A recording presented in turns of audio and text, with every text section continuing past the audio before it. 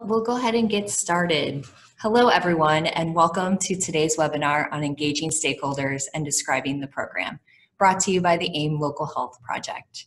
This is a project out of the Prevention Research Center in St. Louis at Washington University and is funded by the National Institutes of Health. Its purpose is to determine the best ways to support use of evidence-based public health among local health departments. Hi, I'm Renee Parks. I'm the project manager for AIM Local Health and the host of today's webinar. This is the first of 6 webinars as part of the Evaluation Fundamentals webinar series. We're so pleased to be offering this series along with program-specific technical assistance for your agency to enhance your evaluation capacity. This series was developed by the Prevention Research Center in partnership with the Evaluation Center at the Brown School at Washington University in St. Louis, and with Research and Evaluation at NACCHO. This webinar will be recorded. You will receive an email within 1 week with the information on how to access the recording as well as the accompanying materials.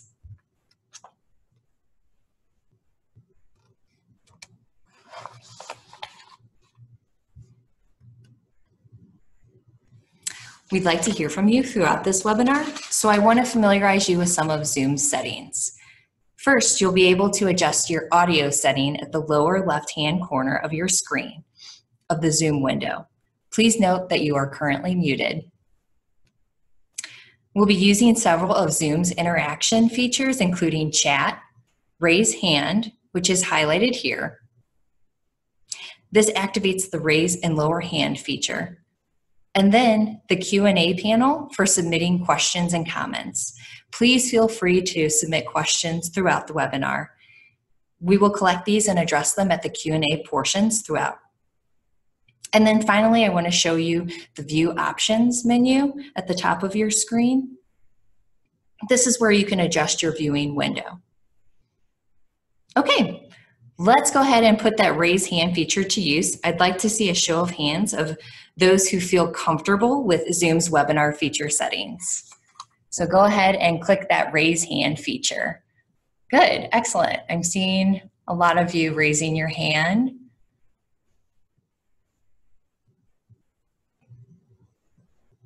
Oh, some lowering their hand too.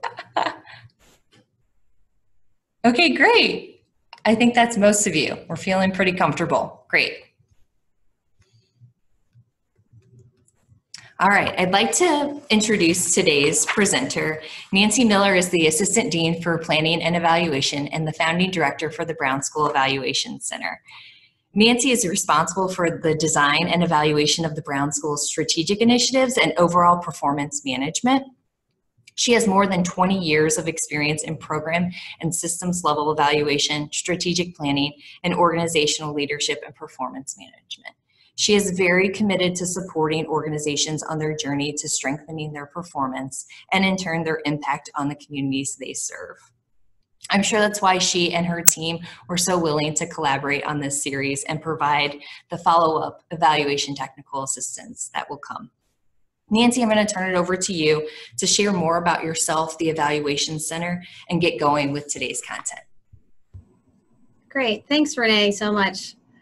I'm going to share my screen with everyone.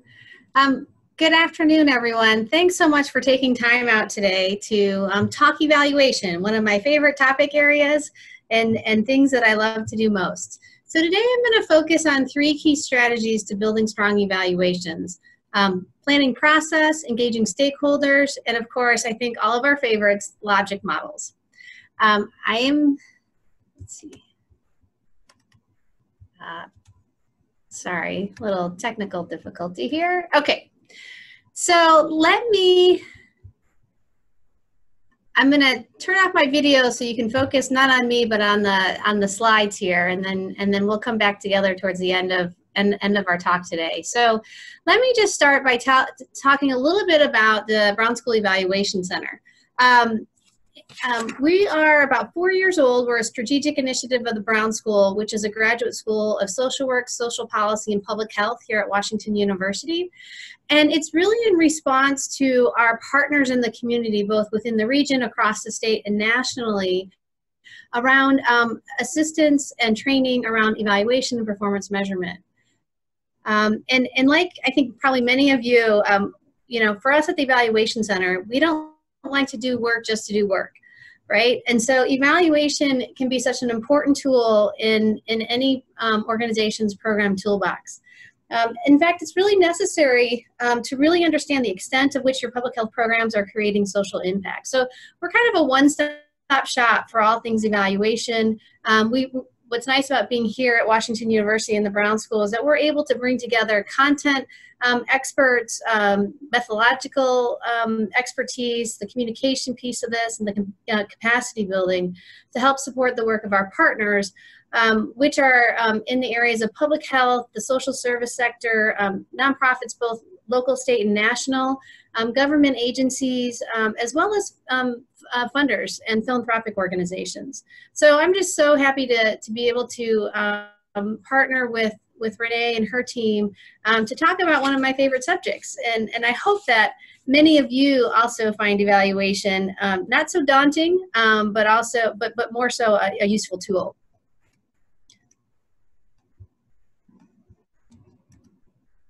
So for today's agenda, we only have, we have a little less than an hour. So I figured that I would talk today about 3 key strategies that are fundamental to every evaluation. There's a lot more things to cover, and many of the upcoming webinars in this series will cover those topics. So today we're just going to start off, on the right foot here. We're going to talk about planning, the stakeholders, and then your visual roadmap and how to describe your program. So our goal today is really to understand the evaluation process, know how to identify and engage evaluation stakeholders, and learn about a tool that can help describe your program. So I'd like to just get a sense today of who's joined us on the webinar. And so Renee, I'm going to have you do the poll. Yeah, so we've got, I'm going to launch the poll now. What best describes your level of evaluation experience?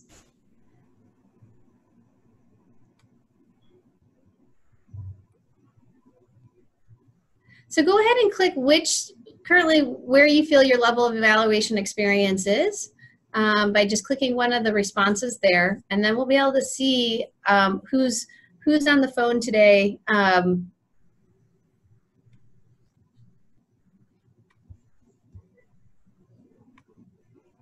Okay, we've just got a couple more that need to vote. All right. Couple more maybe. Okay, I'm going to go ahead and end polling.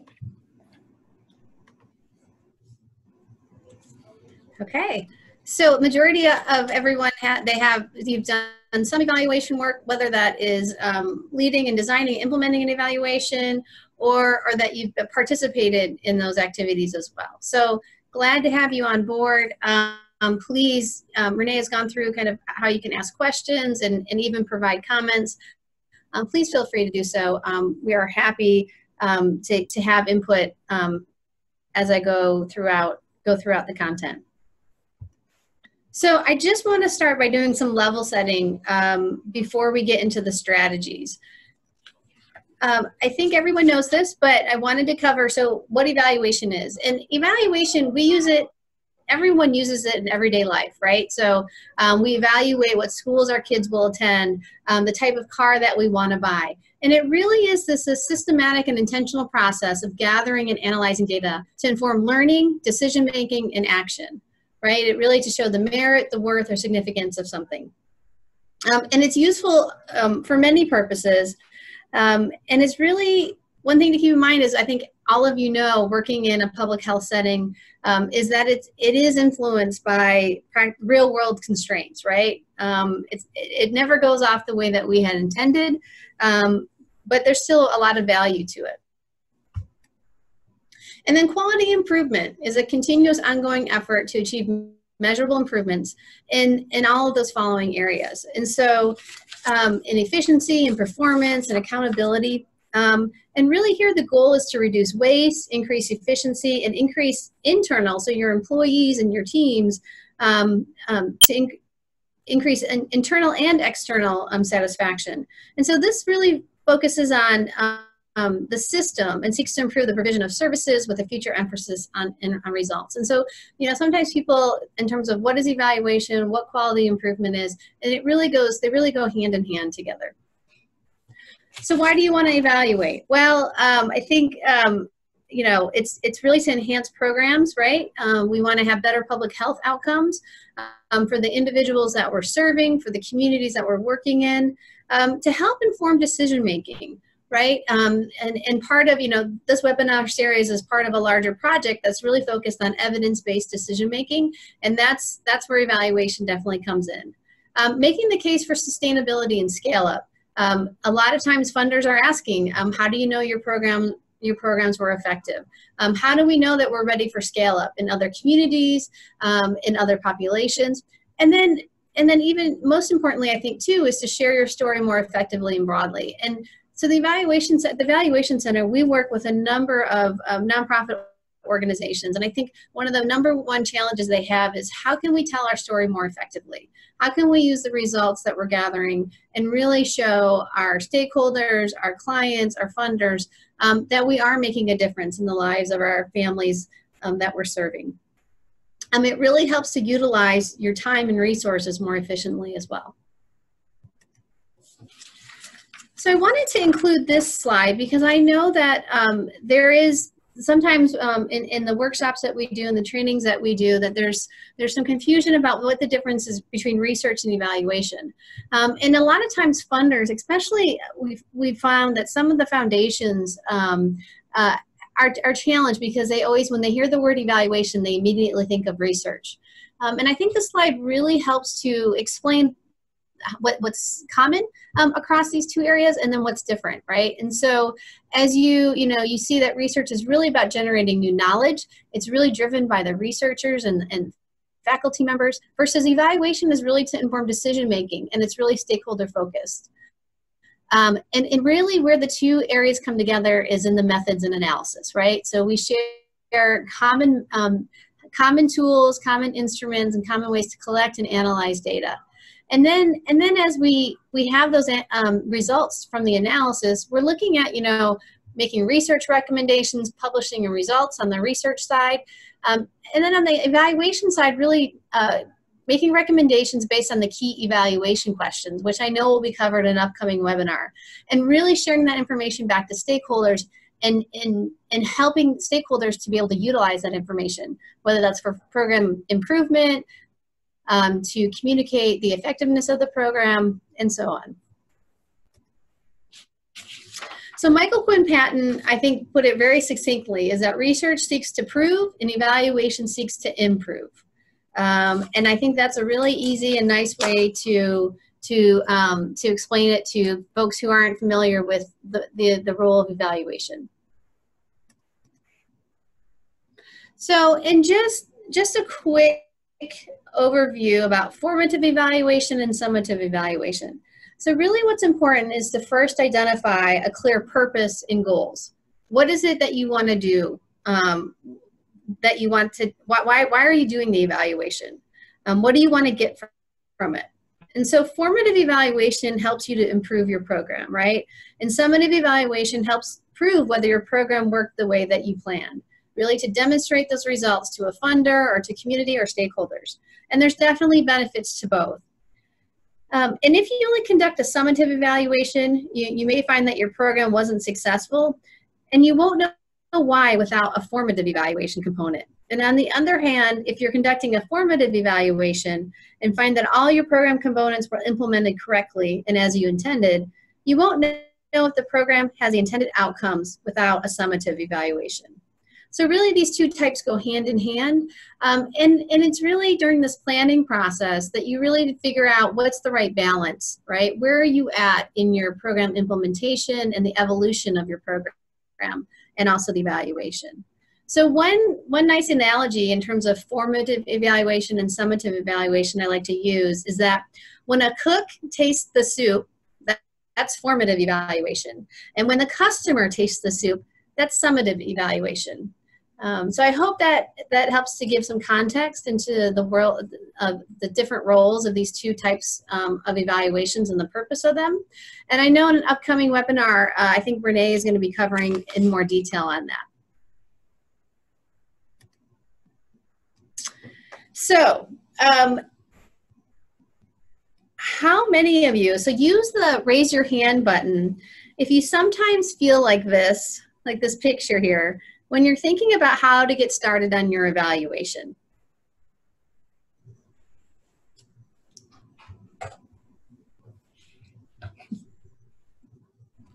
Oops, go back. Renee, are you able to see the? Yeah, I've got several hands going up, about 8.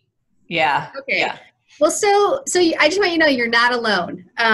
You know, and one of the things that I really love to do is to help teams and organizations really take that fear out of evaluation.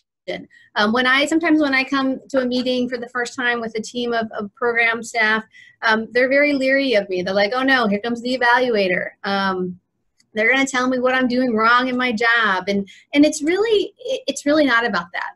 And it's really about building that partnership and that relationship during the planning process with all the stakeholders, whether you're an external evaluator or an internal evaluator, right? If evaluation's in your role and your job within your organization. And that's the first step, is really to develop this plan and get the input from all those key stakeholders so that they have ownership and buy-in. Yogi Berra said it best. Developing an evaluation plan helps you to keep on track and lets your stakeholders know what is and is not included in evaluation. And I know all of us experience this, where things keep getting added on, right, to a program, or let's do this and let's do this. And same thing with the evaluation. If you don't have a plan in place, it makes it really hard to say no when things come up, right? And can take you off track. So your plans don't have to be very complex. They can be very simple. But you do have to devote a little bit of time up front to developing the plan. And if you do that, I promise that your evaluation results will yield useful findings, and also will be a very good time of your resources. Excuse me, a very good use of your resources. So let's talk a little bit about the evaluation planning process. And this, we call it our planning wheel, and it's adapted from the CDC and from some other evaluation colleagues, Preskel and Jones. And this is really the steps through evaluation planning and design, all the way through implementation. So you really have to start here first in describing your program. That is key. We work with a lot of nonprofits who have been, doing the work and providing the services and programs, and they really don't have good documentation. And so we really work with them to get it documented, because it makes sure that everyone's on the same page about what they're doing. It also helps show the theory of change, right? And so here's what we're doing, and here are the outcomes that we're intending to happen.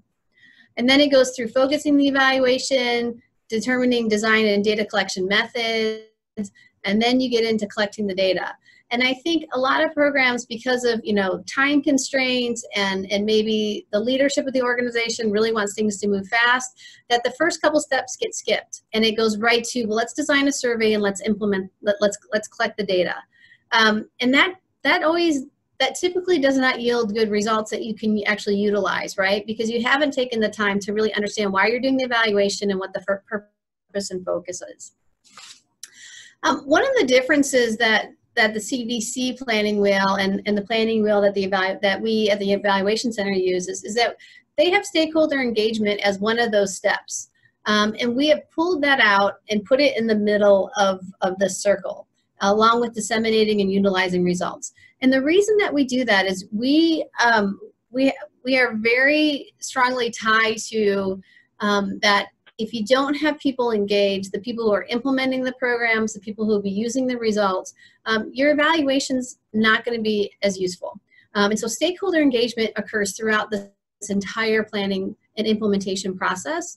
And it takes time and thought, and we're going to cover some of that today to give you some ideas of how you can engage stakeholders at different points throughout your evaluation process. And then the disseminating and utilizing results, that doesn't happen at the very end. We always work to provide some preliminary findings, do some dashboards so we can see how things are progressing, and that really happens throughout. You don't want to wait till the very end of an evaluation to look at the results, because course corrections could happen anytime during that process. If you're really seeing that maybe the program, maybe there's some implementation challenges that we can address now so that we're able to really improve implementation and strengthen the delivery of the program for our participants. And then the other piece of this is the standards, the evaluation standards. And those help us ensure that the evaluation activities and results are useful, are feasible, are suitable to the evaluation need, and are accurate. And it really helps, this helps to avoid the scenario where we have a 75-page report at the end of an evaluation that gets put on the shelf, or worse yet, gets filed, and no one takes action based on the findings. And so in real life, this is a very complex process that we need something to guide us, to give us direction and make sure that we're on the right evaluation path. So we ask these questions not only at the beginning when we're starting to meet with our partners, but throughout, and it helps make sure that what we're doing is feasible and useful, and that we're following a good standard of ethics. So the evaluation plan is a living document that you'll monitor and evaluate your program using, and it intends to use evaluation results for program improvement and decision making. It really provides that clarity for all of your stakeholders on what the priorities should be, where the resources should be allocated, and the skills that are going to be needed to accomplish the evaluation. So the plan components, a comprehensive evaluation plan, and I use the word comprehensive a little, I don't mean it has to be 50 pages. Our plans are usually maybe 3 pages, 5 pages, depending on the scope of the program or the initiative that we're evaluating. But it's going to talk about what the purpose is, who the stakeholders are. You'll have a logic model. You'll provide some context of your program. You'll have your evaluation methods matrix, which has your evaluation question, what methods are suitable to answer that question, by whom, and then they'll do some planning around dissemination at the very beginning of all this. What are we going to do with the results? Who are we going to give them to, and how are they going to receive them? Okay, so I'm just going to pause there for a second. Are there any questions about the overview and the evaluation basics I just went through? Feel free to submit questions in the Q&A box. There's currently no questions, Nancy. Okay, well, we're going to keep moving then and get to the good stuff. All right, so let's talk about stakeholder engagement. At the center of this process, you see the stakeholder engagement, and stakeholders really help you to tell your program story, understand and improve your program, to be accountable, to increase sustainability, and to help inform the field. And so one of the questions that I have is, what is your biggest challenge in engaging stakeholders in evaluation? Do you have too many stakeholders to engage, not enough time to do engagement, not sure where or when they should be engaged, and don't know who your stakeholders are?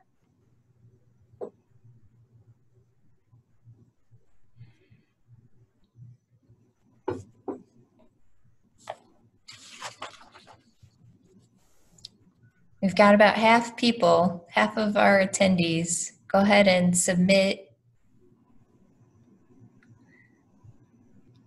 Just a couple more people.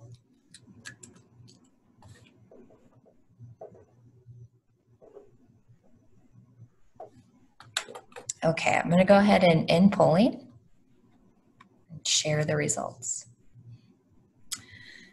Yeah, knowing where and when that stakeholder should be engaged is a big challenge for sure. And actually, what I'm going to do is I'm going to touch on each of these areas a little bit to hopefully give you some more ideas and some approaches that you could begin to implement and think about as you're developing and implementing your evaluations.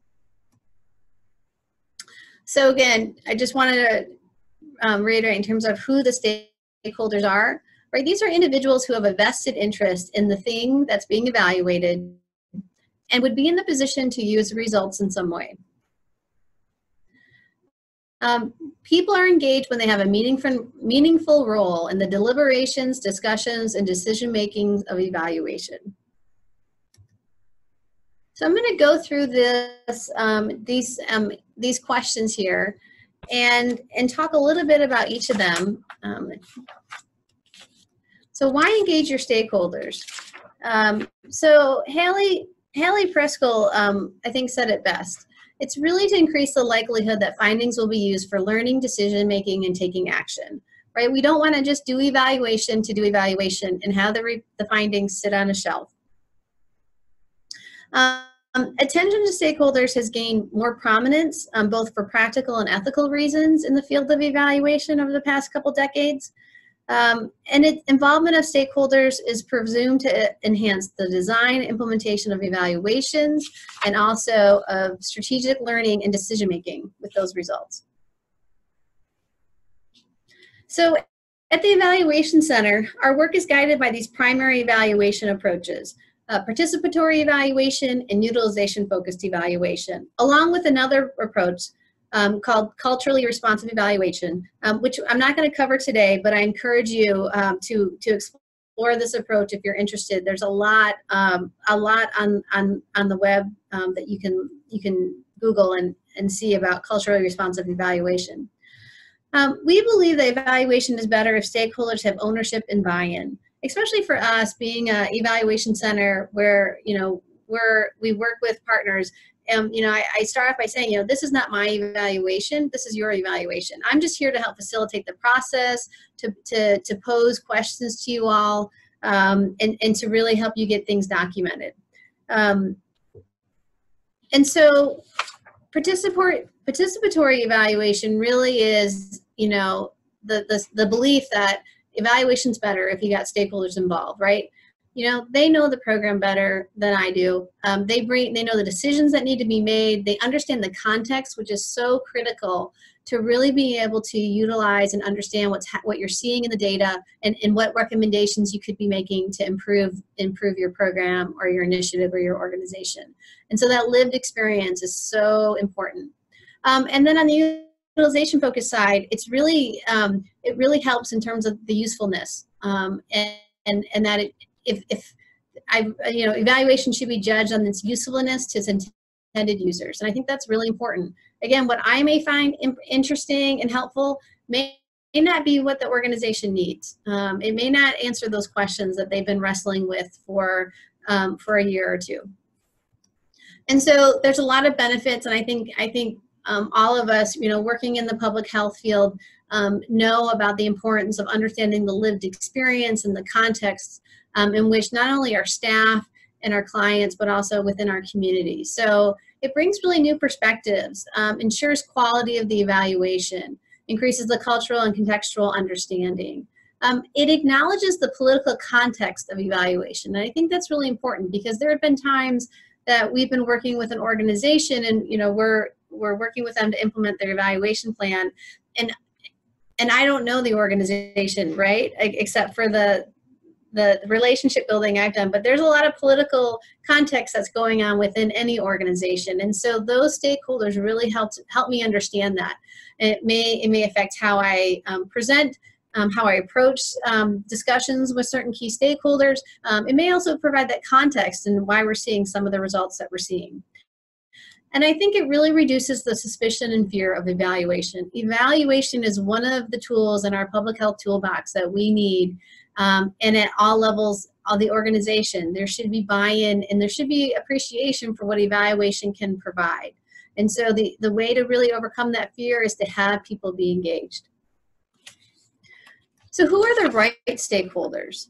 Well, so there's kind of four key categories, right? So those who are served or affected by the program, individuals who are involved in program implementation and operations, those folks who are funding the program, and also the intended users of these findings. So that could be any of those other three categories, or it could be some other folks as well.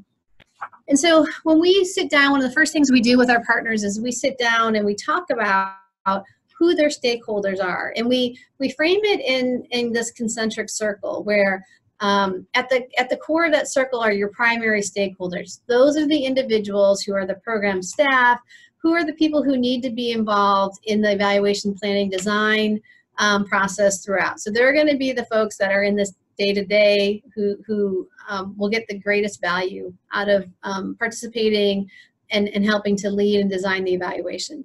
Then there's your secondary stakeholders.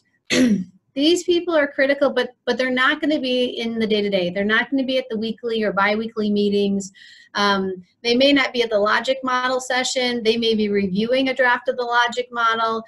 Many times this is, kind of maybe your organizational leadership or a board of directors, those sorts of things. And then you've got your tertiary, that outside circle.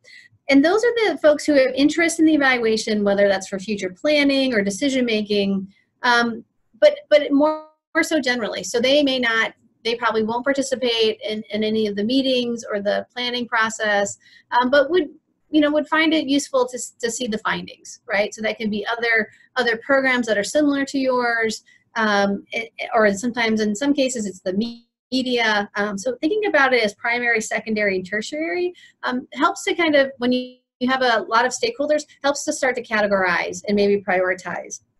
There's no hard and fast rule about what makes an individual or group a primary, secondary, or tertiary, but we have some exercises that may help in thinking about that. So this is just a broader list of potential stakeholders that you may want to think about.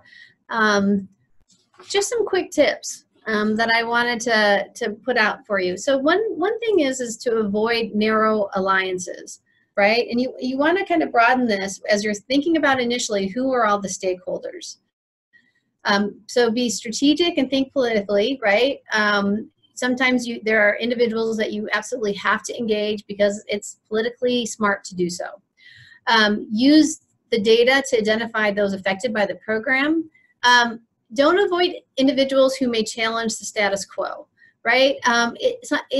Although it's sometimes hard to manage or facilitate those individuals, people who may not be your biggest fan may actually be really important as you're designing, implementing your evaluation. One, it could help bring them along, right? They could get a much better understanding of what you do and why you're doing it.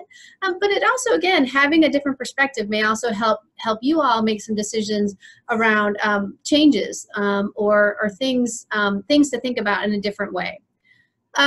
Engaging community-based organizations as an alternative to individuals who may be hard to engage. So sometimes, engaging your clients throughout all this, maybe, it's a time commitment in some cases, even if you're doing your best to really reduce that burden. But, many times clients have other worries and other challenges that are much more priority for them. So some of the organizations that you may partner with or networks may be good folks to engage, right? Because they're also working directly with the same individuals and can provide that more lived experience perspective. And then using existing mechanisms like advisory boards to gather information as well. So key questions to consider, as you're continuing to identify your potential stakeholders, do the stakeholders represent a mix of perspectives, experience, roles? Do they reflect diversity in terms of race, age, socioeconomic status, or other important characteristics? Are there organizations or individuals who are missing? Who has the most interest in the program? And who has the most to gain or lose from the evaluation? So what are the stakeholders' roles, importance, and motivation? Stakeholder input, right? So they bring, if you look at on the left-hand side of your screen, they bring a lot to the table, right? They bring expertise, they bring influence, they bring lived experience, buy-in support. And really having a broad set of stakeholders that are bringing that to the table really helps in developing a good evaluation questions and a very strong design, which then lead to evaluation findings that are useful, credible, and relevant.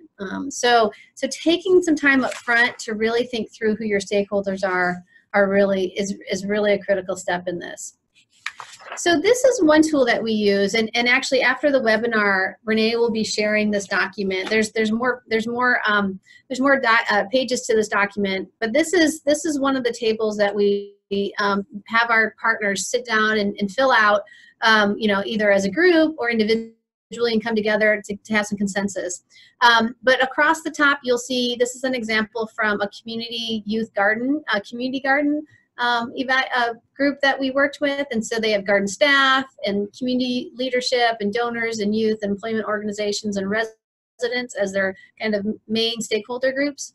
And then they ask this first question is, what does each stakeholder bring to the evaluation? Is it just interest? Do they have diverse perspectives, expertise? So they went through this exercise and checked the boxes that made sense for each stakeholder. And then the next question is, how important is it to have their perspectives and experience represented? Because you probably have a lot of different stakeholders, and I know that's one of the challenges. Like, I have so many stakeholders, what do I do with all of them? Well, again, you have to do some prioritization, because you don't want to spend all your time managing the stakeholders, right, and communicating with stakeholders. You're not going to be able to get the evaluation done. And so thinking about who's vital, right? Who is vital to the evaluation success and resulting use of findings? Which stakeholders are important, right? So they're important to include for practical or political reasons. And then which set of stakeholders are nice to include if we have the time and resources. And that prioritization helps, right? Because it's really those vital people that if you have very limited time, that you've got to make sure that you're engaging with them on a regular basis in a lot of different ways. And so it should help kind of prioritize your time and where you really need to focus. And those folks that are nice, that you've checked the nice box is, maybe they don't need to hear from you every month. Maybe they're good hearing from you maybe every 6 months or when there's some major findings. But those vital people need to be hearing from you on a much regular basis and need to be more engaged in the evaluation. And then the last row is what may motivate the stakeholders to participate. So it's important to really understand why would they want to be at the table? Why would they want to engage with you? And so this helps in your communication with them and your messaging with them. And so thinking about, well, there's a commitment there. So of course, program staff are going to have the strong commitment. For some folks, there's a personal stake in this. Maybe having them engaged in the evaluation is more professional development opportunity, right? So in this case, in this example, really having the youth engaged in the evaluation planning and implementation process was good. Like, we had just a couple, not every youth that participated in the garden, but a few that showed some interest. Thinking about income. So again, youth were paid for the data collection, but also like income if you have researchers or other consultants, right? So this is one of the reasons they're motivated to be at the table. So I think it's good to understand that, as you go through and identify your stakeholders. So when you're prioritizing, I would recommend that you keep the prioritization confidential, right? Just internal. You don't want to share this document with all your stakeholders, because some of them might be offended that they're only, they're not vital. And that program beneficiaries should be considered vital or important, right? So those folks that you're serving, they're not, it's not nice for that they're not just, well, we can maybe if we have time, but keeping them centered at the forefront. And get input from your colleagues. So a lot of times, like I said, organizations will have a couple people fill this out and come together and come up with one final assessment of their stakeholders. And when determining motivations, think about if compensation is needed, the need to build networking opportunities across your stakeholders, and their interest in availability. right? So everyone's busy, and how best can you utilize their time? So how do you keep stakeholders engaged? This is like the million-dollar question, and it is so important. And so Richard Beckhardt, he's a pioneer in organizational development. And really, people affected by change must be allowed active participation and a sense of ownership in planning and conducting the change or the evaluation. And I think this quote, "People support what they help create," is so true. And I think all of us have experienced that, both in our professional and personal lives. But there are things that you have to think about, right? And the process by which you engage is important. So this is a list of key criteria to consider when identifying how you will facilitate engagement of your stakeholders. You know, your timeline. Do you have the time to have multiple in-person meetings with the same stakeholders? Or are your stakeholders spread across geographic locations and will require a fair amount of resources to bring them all to the same spot? Maybe it's more virtual engagement. How well do most of your stakeholders know each other? If they don't know each other well, will you need to build in time and facilitate a process that will give them an opportunity to learn more about each other? The number of stakeholders, right? Facilitating the engagement of 8 stakeholders is very different than an ongoing engagement of 25. So you may think of points to engage the larger group and other strategies for developing a deeper dive with a subset or smaller number of stakeholders. And then the familiarity with the evaluation. You should also consider how familiar all your stakeholders are with the evaluation. For meaningful engagement, you may need to do a little education around evaluation and providing that foundation so they understand what evaluation is, the benefits of it, and so on. So this graphic, I think, is a nice visual to help kind of match whether group in-person or virtual meetings and one-on-one meetings. So if you have a short evaluation timeline, obviously doing things virtually saves time, right? If you have limited budget, same thing there.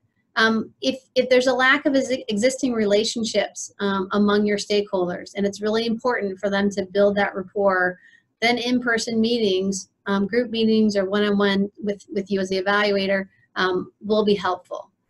So this is just a kind of a quick overview for you to think about what challenges you have and what methods may be helpful in addressing those.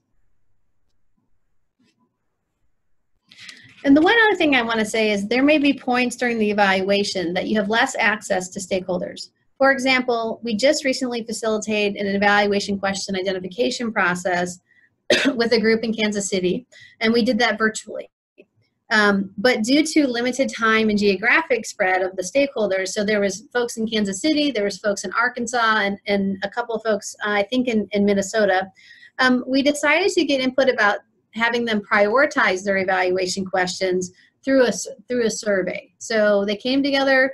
It was like a 4-hour virtual session, very interactive. But then we sent out a survey, and it had them rank the evaluation questions, and that worked really well for them. And it was much more efficient use of their time. So this matrix is also helpful in terms of this power interest grid, right? So you've got the power on the left-hand side, so low power up to high power, and then along the bottom you've got the interest level, right? So low to high. And so for each of these boxes, you can plug in specific individuals, right? And determine, you know, who's got high power but low interest. So we need to communicate and engage them to keep them satisfied, but maybe it's not a full board press. Those people in that top right-hand corner are really important. They've got high interest, they have high power. We really have to manage that engagement closely and make sure that we are meeting their needs in terms of sharing of information and getting their input. So this is also a useful tool. And again, I think that this is done, if this multiple folks on your team can do this and come together, I think it's helpful to see where you guys agree on and where the differences are and talk through that. So stakeholder engagement throughout the evaluation process. Here's some ideas. So when you're in the planning phase, Involve as many stakeholders as you possibly, as you can. That's realistic, right? So you may have an evaluation advisory committee that you've identified and have good representation and diversity on that committee to engage. They can assist with assessing your organization's readiness for evaluation work. And there is a tool called Roll. And if you Google that, it'll come up, that Presco and Torres did. That's really a nice tool to assess whether or not your organization is ready for evaluation work and what may need to happen to get it ready.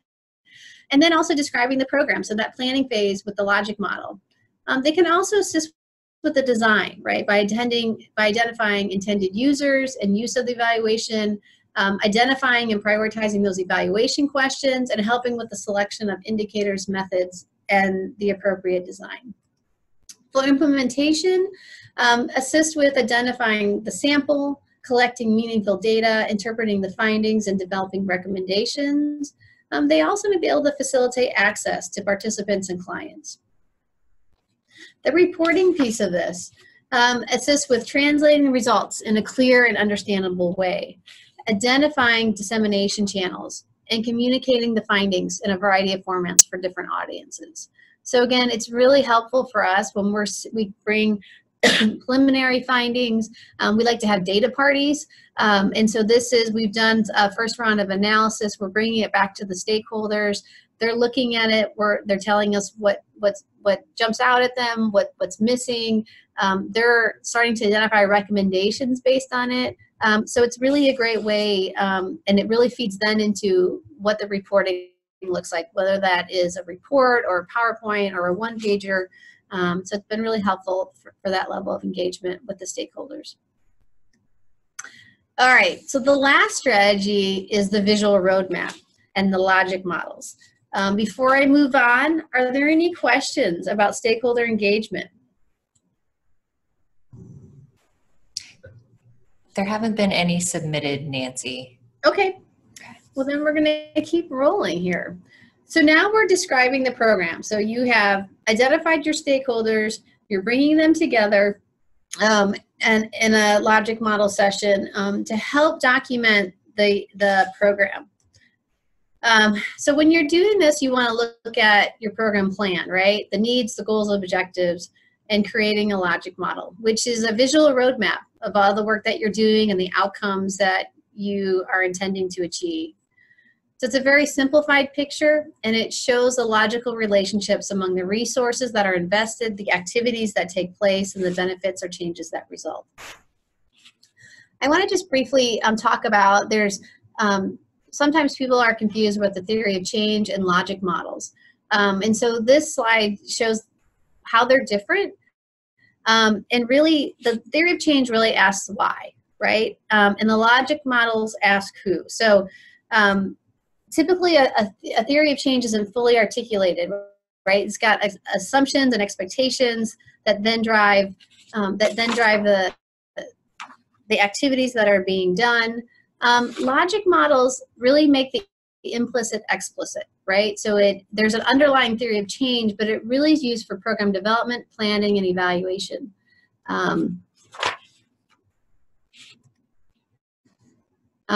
They can be applied to a number of things. So it's not just programs. It could be organizations. It could be a process. So really, what is invested, what's done, and what are the results? And so very simple example, right? You have a headache. So you get the pills, you take the pills, and you feel better. And it really, it portrays this chain of reasoning that links investments to results.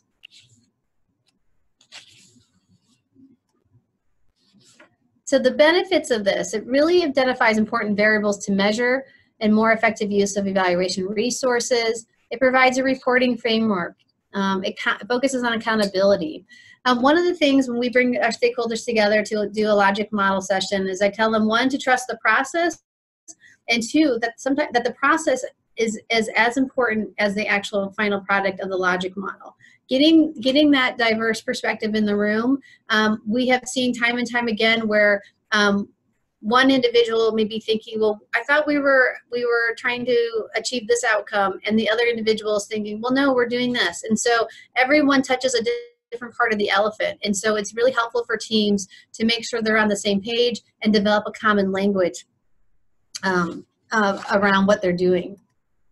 So I'm just going to quickly go through the different components of a logic model. It's a series of if-then statements, right? So if we have these inputs, then we can do these activities. If we do these activities, then we'll see these outcomes. So the problem statement or goal. At the top of your logic model, you should have at least one of these. We like to frame it in terms of a goal, but sometimes people frame it as a problem statement, the intended aim or impact over the life of a program. So here's some tips. All your components should be connected to that overarching goal. And you really want one clear goal. Other goals may turn into more long-term outcomes. So here's just a couple examples of some goals that we've pulled from logic models that we've done. Improve the health status of children in Harris County, assist clients in their efforts to becoming economically self-sufficient. So the inputs are really your resources that go into the program. And so there are some examples around time, money. We like to organize and have our clients think about 4 different types of inputs, right? So financial resources, physical resources, human resources, and knowledge resources. And giving them that kind of framing helps them to identify more specific outputs, or excuse me, inputs. And here's some examples on the screen for you. So some tips: list the resources you currently have to support your program, organize them in the resource categories, and be specific, but don't spend a lot of time developing a detailed list of actual or anticipated program expenditures. So here's give you in terms of home buying, right? So not specific enough, the just right column, and then too specific. One of the things you don't want a logic model should be on one page. So if you have, if it goes on to a second page, that means you've got too much detail there. You really want to make it a much higher level document. Activities and outputs. What does the program do with the resources? And then what are the direct outputs, the tangible things that come from the activities? So here are some common types. You're developing products, you're providing services, you're building infrastructure. It's helpful to group related activities together by category. So it could be capacity building, it could be direct services. It provides, and it also provides an outline for a work plan, and that's helpful as well for implementation. So here are some example activities around the home buying. Again, too much detail, not enough detail, just right. Make sure your outputs have activities and resources associated with them. They're often quantified and qualified in some way. So here's some example of outputs. And then here's some more specific examples of activities and outputs. I'm gonna move along to get to the outcomes since we're almost out of time. So outcomes, really short-term, intermediate, and long-term. And thinking about it as a chain of outcomes. So short-term, what do you expect to occur immediately or in the near future? What changes do you want to occur after that? And what changes do you want to occur over time? And so we think about short-term as changes in learning. So changes in knowledge, changes in skills. Intermediate outcomes are really the behavior change or the actions that are happening as a result of the short-term outcomes. And then the long-term outcomes really are the changes in condition. So changes in learning, new knowledge, increased skills, attitudes, opinions, values. These are the things that happen immediately after participating in your activities. They're most closely influenced by the program outputs. Intermediate outcomes, again, modified changes in behavior or practice and decisions. This is where policy change would happen, and it really links between your short-term and your long-term outcomes. And then long-term are really changes in the condition.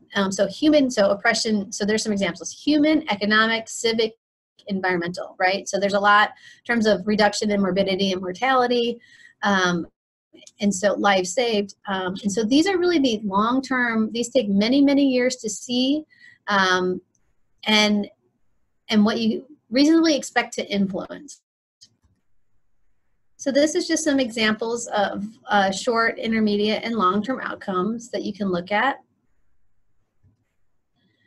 And then you really want to clarify the who or what will experience the intended change. So again, thinking about the social ecological model, the individuals, the family or community outcomes, organizational outcomes, or the system change outcomes. The last piece of this is around your external factors. And so external factors are things that you have no control over, but that will impact your program, whether it's implementation or your outcomes. Here are some examples of this. So political climate, changes in policy. It's good to recognize what potentially your environmental factors are. Again, you may not focus your evaluation on it, but it's good to understand that these are things that are beyond your control. And then your assumptions are really the beliefs about your program. And so,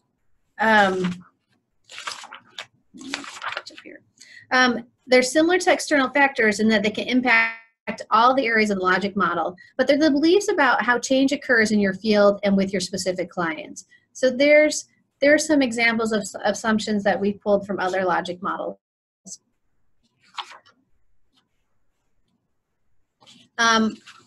We've already talked about how you read a logic model. I will tell you there's a lot of different ways to do a logic model.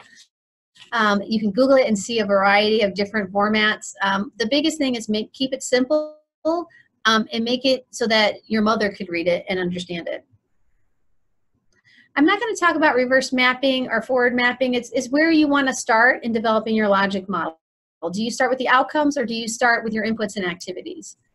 And so this talks about reverse mapping, and I know in terms of program planning, that's where we always start with the outcomes first and what we want to, the change that we'd like to see. And then here's two examples of logic models that we've done for partners, so I wanted just to share those with you. You'll be able to look at those more closely with our slides. Okay, so we went through the planning process, the stakeholder engagement, and then logic models as a way to describe your programs. So now let's turn it over to for questions. We have a couple minutes left. Yeah, Nancy, I think there was a little confusion on, you know, creating a logic model.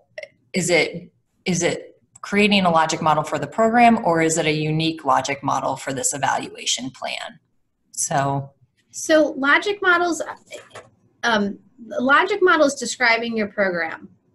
And so logic models can be used as you're, first off, just designing a program. A lot of times we work with partners who aren't yet at the evaluation stage. They're in the program design stage. And so we'll work with them to design a logic model for their program. And that's their visual roadmap of what they want to do and the outcomes they're hoping to achieve. And so it has a dual purpose. Great, thank you. Right now there's no other questions, so I think we can probably wrap up. We really appreciate you guys participating in this webinar. We hope you join us for the next live webinar on Wednesday, August 21st, covering evaluation questions and designs, as well as the other webinars that are part of the series, because the concepts build upon one another with the goal of equipping you with greater skills and confidence towards enhancing your program's evaluation plans. As I mentioned in the beginning of this webinar, your health department, like teams or groups associated with a specific program, are eligible to receive some evaluation technical assistance after completion of webinars 1 through 4, and of course, eventual completion of webinar 6. So you really could take advantage of this opportunity as early as September, the end of September, through the end of the project, which is February of 2020. So don't miss out on this opportunity. Thank you all again for joining us. Please take a moment to complete the post survey that will come up as you exit. This concludes our webinar. Thank you.